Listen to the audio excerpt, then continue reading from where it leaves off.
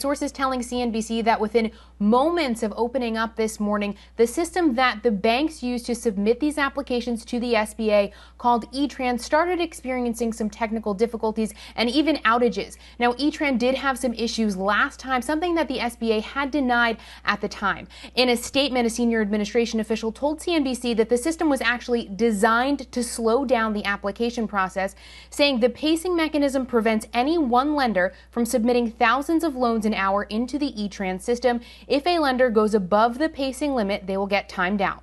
Now, questions remain about how quickly the $310 billion might run out. This time, remember, it took less than 2 weeks for the first round of $350 billion to be tapped out.